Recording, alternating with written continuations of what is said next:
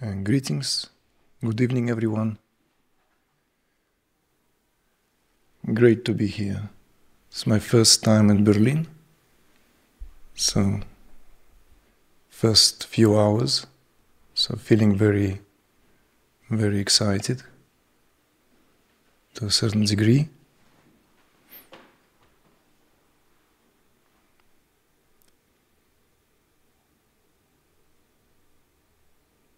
But I will contain it.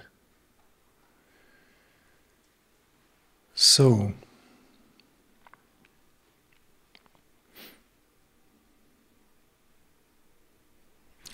variety of ways we can unpack this, but since it's an evening where some of you and I meet for the first time, we may be a little bit more reserved.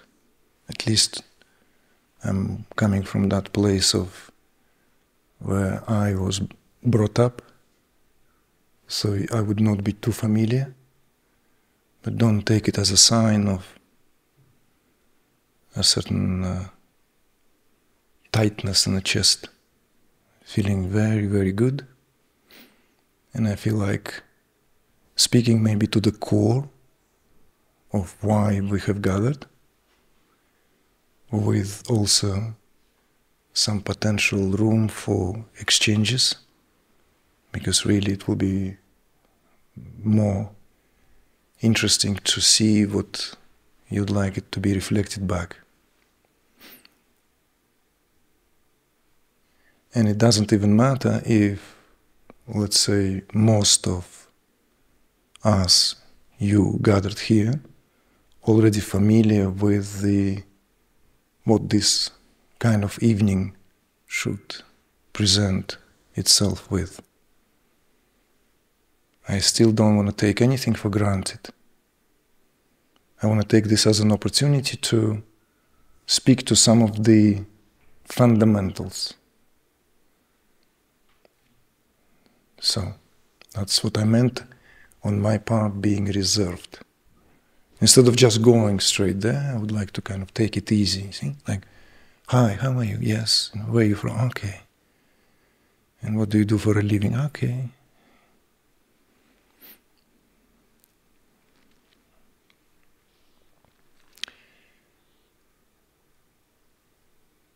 It is by now, should be already very clear to all that all this is all there is. That this, what taking place right now, is all there is. If it's not clear, means we are still somehow, somewhere, in the so-called avoidance game. Avoidance, right? We're looking for pretexts, circumstantial arrangements to beat about the bush, as the Brits say. In other words, to circumambulate. That's what avoidance is. But avoidance even worse than circumambulation, because circumambulation has an element of worship, a preparation to enter the heart of it all. So in a way it's done with due of that kind of fervor, ardor, tremor. So as to when one is, as it were, at the point of entrance, there is nothing left that one holds on to, hangs on to. But avoidance is simply finding variety of circumstantial excuses not to look at the core of the question. So therefore, any gathering like this is always an opportunity to speak to something which is foundational to the very why of all kinds. And then, of course, we can see how this, what we call life, will still reclaim us back into that where avoidance is simply part and parcel of being alive and going about one's daily jobs, affairs. But when we gather like this, there is an opportunity. So whether we take that opportunity or we miss that opportunity, that's what makes the day. Therefore, I will speak about the fundamentals of Tantra today, so as to put certain things into perspective, so as to also perhaps refresh our understanding of that, what by some modest estimations has been on everyone's lips for the past at least 10 years. And that is a revival of what was on everyone's lips some 35, 40 years before that. So Tantra enjoys a great revival, great popularity. So in other words, it almost needs no introduction. And yet I would like to speak about the foundational grounds of what Tantra is, not from the scholarly point of view, although that would also be mentioned. I would like to speak about it in terms of what it really is. Because with the popularity of Tantra, what I have noticed, there is this something on the rise which effectively there and then undermines the very premise of that what Tantra stands for. It undermines the very premise of that what it represents, because it seems as an additional something to throw on into our life. So Tantra is not anything we can add into our life to improve it. This would be an erroneous understanding. In fact, it's contrary to that. Tantra is the end of the world as we know it. That's what really Tantra here represents at the very core of it. Not as Tantra means is a set of tools and methodologies. Yes, of course. Even Wikipedia page, any other page we open up, will quickly give us several references, points of references, variety of translations, variety of interpretations, ta and tra, and all these variations. But at the core, Tantra is where is nowhere to go. Tantra is something which basically not just pulling the carpet beneath one's feet, which is already in itself an audacious enterprise. If you come across methodology which can actually pull the carpet beneath your feet, one can consider oneself to be fortunate. But Tantra, it's pulling the floor. It's pulling the whole ground beneath one's feet. So this is where I would like to open up, so as to clarify something from get-going. All spiritual methodologies rise with the sole purpose of a certain rekindling of that what is already there, beyond any doubt. And that what is already there, beyond any doubt, although that is there at all times, simply because that's all there is, unless reconfirmed, not just for each generation, that's way too wide a gap. It has to be reaffirmed and reconfirmed almost on an ongoing basis. More about that later. Feel free to piggyback on that if you'd like to know why that is. But what I'm trying to impress you with is that if one is truly to understand what Tantra is and why I'm speaking about it as the end of one's world, or your world, if you don't mind me to put it this way, then it is because from the point of view of Tantra, there is no way to go. From the point of view of Tantra, the first step equals to the last. From the point of view of Tantra, there's nothing to achieve and there's no purpose. In other words, it's actually, this is where Tantra, interestingly enough, overlaps with a lot of the non-duality conversation that has been going on since mid-90s, approximately. It started earlier, but by mid-90s, it started to make the waves. Some of you are even too young to remember that. But there are few. I can see some gray hair in the room, which is good, always reassuring that I'm in the right company here. There's some, it's always kind of good to know you're not the oldest guy in the room.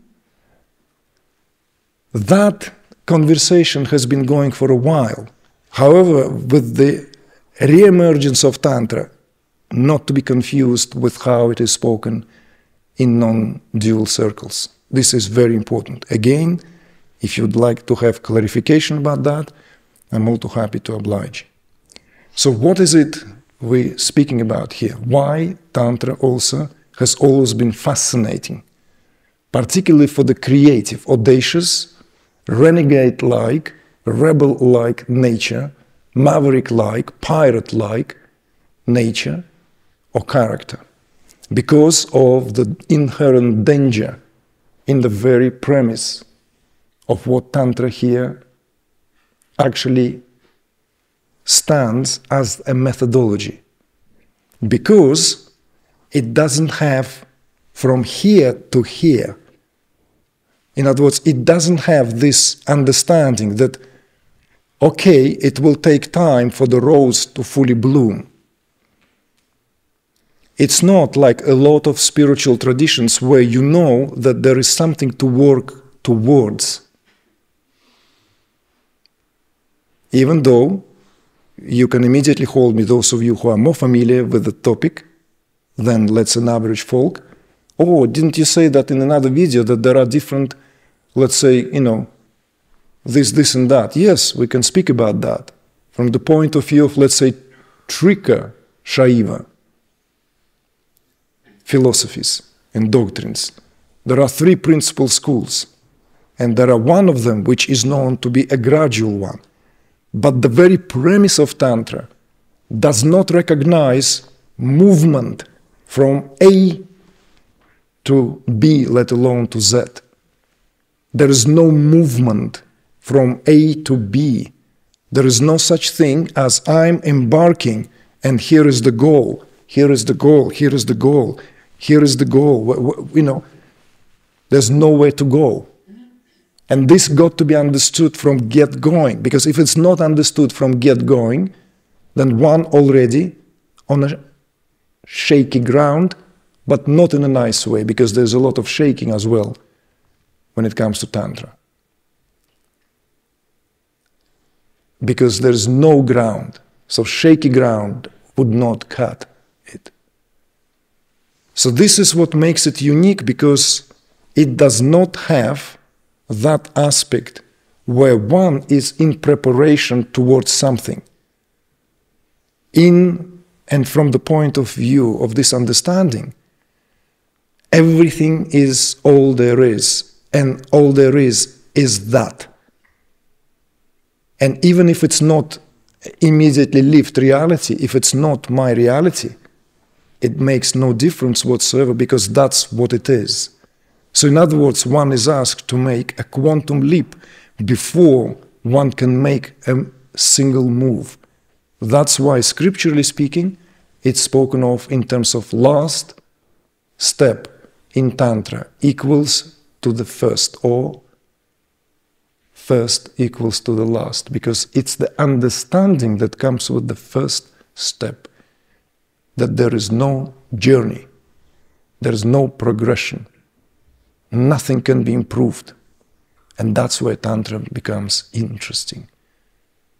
Because once that stand is taken, what it then does, it throws the world that we try to transcend, that we try to see through, that we try to somehow understand, we try to somehow avoid, escape, or bypass, because at times it becomes the only strategy, is being seen in a very different light. Instead, the world is all there is. And the world equals to one's tactile experience, because there's no world without experiencing that world in terms of its tactile nature of experience. That's what Tantra is. It's the tactile nature of that experience. It throws a lot of centuries, millennia of understanding, of peeling the layers, and recognizes that actually that what the senses provide here is where every single breakthrough. And if it is not, then it's not to be found elsewhere. So that's why it is fascinating, and that's why it is also formidable, but at the very same time spoken of as dangerous, because there's nothing to hold on to. There's nothing one can hold on to when one truly understands what Tantra here represents as a spiritual seeing of reality, as simply seeing things for what they are. These analogies have been made already by my predecessors, by classic figures of the past. You can look into this fascinating account, how it was compared, by likes of, let's say, Swami Lakshmanju or Swami Muktananda or Chogyam Trungpa, who, by the way, made a tremendous contribution to cutting through all these layers, cultural above all layers, because he himself was that in terms of his life, that sword of discrimination, where he comes from, even him renouncing and denouncing his own lamahood, monkhood, so as to plunge fully into the domain of the world, Western world for that, so as to be able to guide people within their own given culture, so that he doesn't come there as a foreigner. He had to live it first, fully being immersed into that. And his contribution is extraordinary, because he also had a great penchant for beauty, aesthetics. So therefore he made great companionship with then, by now, canonical figures who brought Zen, at least to the American soil. Zen Buddhism, which stands far apart from what we're talking about now. Because when you sit like that in a black robe and you eat from a black bowl, and when you do this and everyone tells you what to do, there's no room left for anything. And yet it has from point A to point B. In Tantra, none of that. In Tantra, the first understanding here, there is nothing to hold on to. So what is left is this moment, how it unfolds. Are you ready? Are you experiencing it fully? Are you living it fully? That's what Tantra is to live to the fullness of your capacity, consciously. Not avoiding, escaping, transcending, and trying to find another reality as this lost Shangri-La or whatever transcendent realm, but here, right now, whatever life throws at you, or you are thrown amidst of it. Wherever you find yourself, that's where Tantra is. Yes, of course we can talk about all this, right? Where is this? Give me the papers. Where is it all? We're going to go. Yes, yantra, mantra, we can go through all this. But I said it already in Freiburg. Do I need to repeat that? Well, I can repeat that because I went through the same shop just now, today. All the chakras are sold now in the shop. All the colors, all the chakras, all the incense, all the notebooks, block notes, Funny enough, guess what? When I looked at what's available on the shelf, the anahata is gone. Everything is available, even the third eye in purple color, and the Sahasrara, a whole stash of Muladhara. Nobody want to sit in their ass, they want a transcendence. So it's still there. But Anahata is not there. I was curious, what color would be for that? I asked the shop assistant, could you tell me what happened to this? Oh, it's very popular, it's gone, sir. Don't worry, when are you coming back? We'll have some more. No yantra, no mantra today. No. These are spoons and forks and chopsticks. You don't eat them, you eat with them. That's why it's fascinating, because when it comes to how to eat, if this analogy to be used, there is no shortage. No shortage. Because Tantra is truly proverbial in terms of the tools. The tools. The variety of tools, It's like, for the painter, the tools mean something. For surgeon, the tools mean something else. For makeup artist, tools mean something else. For the, gangster means something else, It's like tools. Aren't they not tools? I've watched that, 20 years ago sometimes, Ice-T was, showing his collection of guns. He talks about the guns. There's a little baby running around, his son somewhere.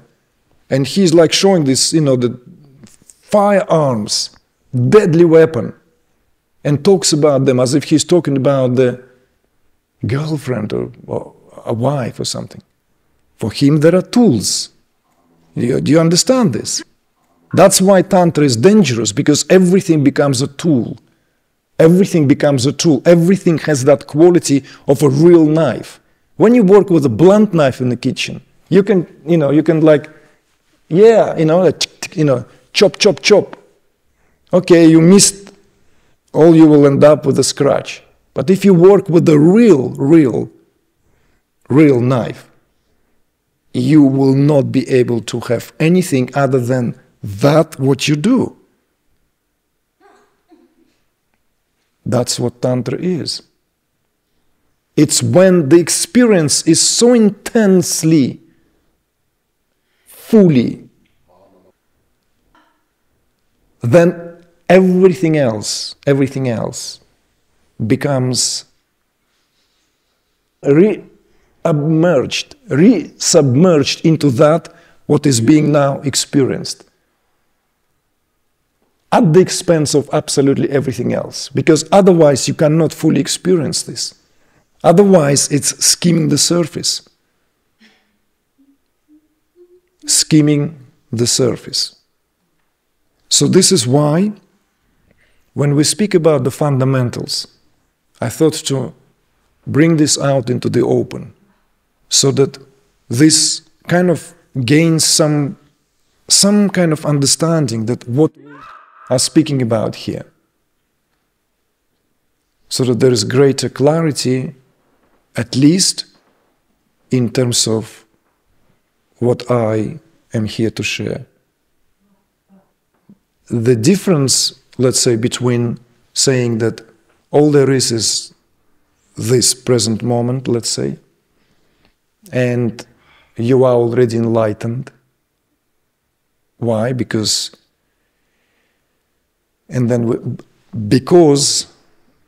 many things can be written after. Why that is? Why am I already enlightened? An explanation can be given why. Let's say from a non-dual kind of classic, that there is no one ignorant, therefore there is no one enlightened. Why that is? Because from the point of view of utter and entire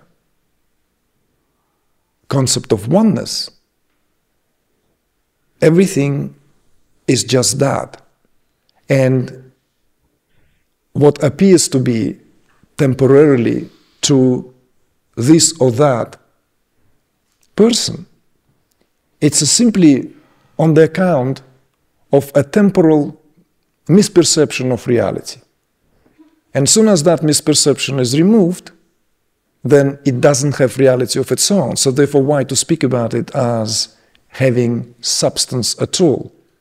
So a lot of Neo-Advaita is based on some of the basic postulates, of course, of the classical Advaita Vedanta. But a lot of that, what classical Advaita Vedanta is known for, of course, is being dismissed, not being brought fully into the picture.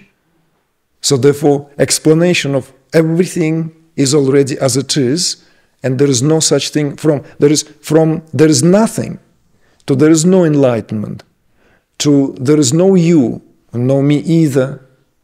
All this is just a figment of your and mine imagination, to the attempts to explain how this covers that, to the attempts to explain that here is the separate sense and therefore the calamity, and the list goes on. But if we suddenly confuse the message of what Tantra here presupposes, then we miss the very, very crucial difference. Because Tantra does never presuppose that anything that is experienced is somehow unreal, somehow imagination-based, somehow based on an illusion. It takes the stand from get-going that all there is this, and it's as real as it gets. And the whole reality of that is to live it at the fullness of your capacity, because that is your capacity. It's not something which belongs to the abstract reality of, let's say, when we speak of the transcendence, immediately it's a very abstract reality. Yes, you may have that experience, you may have that experience, you may have that experience of transcendence. You come out of meditation and there was nothing, there was no this, there was not that, there was no personality, there was no individuality, nothing. In fact, there was no space-time even. I didn't know where I was, I didn't know what time it was. I came out, I had to adjust. All I know that I remained alone, which is a great experience, greatly liberating experience, touching that transcendence acutely. But we cannot speak about transcendence as something to believe in. And Tantra takes this approach that the reality of God, or the self, or the absolute, the reality of that transcendent is not another reality, neither this, what we call the world, is floating as an imagination or hallucination or an illusion in that reality. But all there is this reality, because this reality, it's all the God there is. And it's not materialism either. So this is where I would like to begin today's evening. And it's a stunning rose, thank you, beautiful in the middle of the winter. So as to open up the line of inquiry. And of course this, in practical terms, this evening is supposed to be as a warm-up, as an introduction for what we gathered here, for what the program itself on Saturday and Sunday. So I should be speaking about what I brought to unpack, what kind of fantastic rabbits I'll pull out of the hat, because that's what I'm going to do tomorrow. We're all going to do that. But I don't want to play any kind of luring in games here. In fact, I'm so now on the verge of no longer going to do this. Because what I can see now is a total misinterpretation of what Tantra is, including that most coveted term, Kashmir Shaivism or Trika Shaivism, because everyone suddenly wants to be in vogue and kind of, yeah, I'm going to be tantrika now. No, you don't. Trust me. Nobody wants to be tantrika. No. You don't want to be tantrika unless that what tantrika really means already eating you fully, gulping you down. Only when that takes place, you'll become tantrika. But if you think that you can be tantrika, that is a misnomer. So, it's not like we went through tremendous expense to hire a huge venue and there's hundreds of people and I'm really cutting the branch I'm sitting on, right? No, you already paid for your event, you're here, there's nothing for me to promote more than, but an opportunity here to speak something because it's being filmed. It's being recorded now, you see? So I am doing my job. I even brought a bow tie, but I was told off by my assistants because they said, guess what? In Berlin, everyone walks in pajamas on the street. You're going to look ridiculous. You look like a clown if you go in this neighborhood in Berlin, like all propped up. I'm not making it up. I'll bring that bow tie tomorrow at the workshop.